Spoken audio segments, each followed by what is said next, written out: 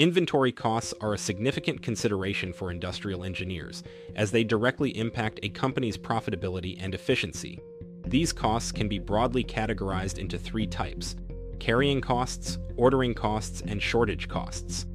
Carrying costs, also known as holding costs, are the costs associated with storing inventory over a certain period.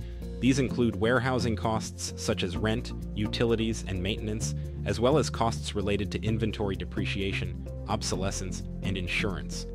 Additionally, there's the cost of capital tied up in inventory, which could have been used elsewhere in the business for potentially profitable activities. Ordering costs are the expenses incurred when placing orders for more inventory.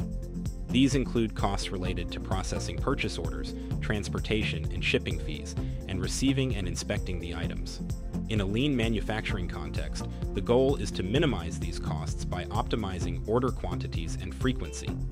Shortage costs, also known as stockout costs, occur when there's insufficient inventory to meet demand. These can result in lost sales, decreased customer satisfaction, and potential damage to the company's reputation.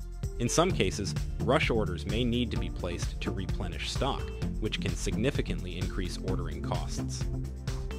Moreover, excessive inventory can lead to quality issues due to overstacking, forklift damage, and hidden product defects that are undetectable in large lots. It also requires a substantial infrastructure to control and monitor, taking up valuable space that could be used more profitably.